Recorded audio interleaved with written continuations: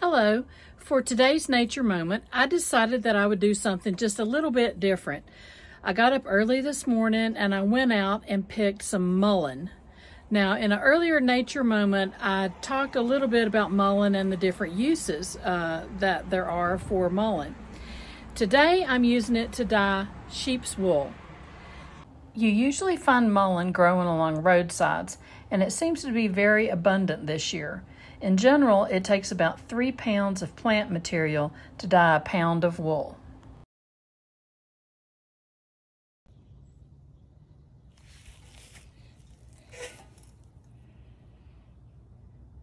Okay, here you can see I've simmered the mullein leaves for about an hour, and when I pull them aside, you can see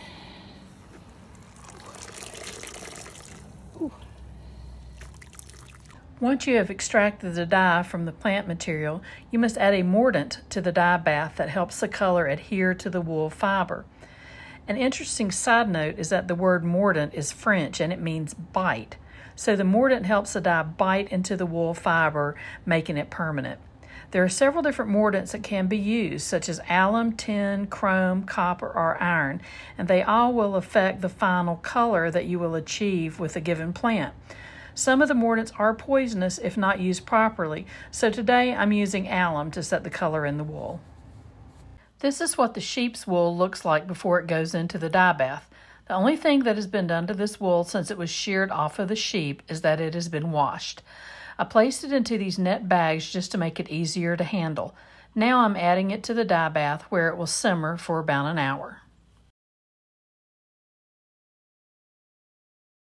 I let the wool cool in the dye bath, then rinsed it with clean water several times to remove the excess dye. Here's what it looked like after it dried, a nice pale lemony yellow. As I mentioned earlier, other colors may be obtained from the mullein plant, depending on which mordant you use to set the color. As you can see in this sample that I dyed previously using different mordants, a range of colors may be made from mullein.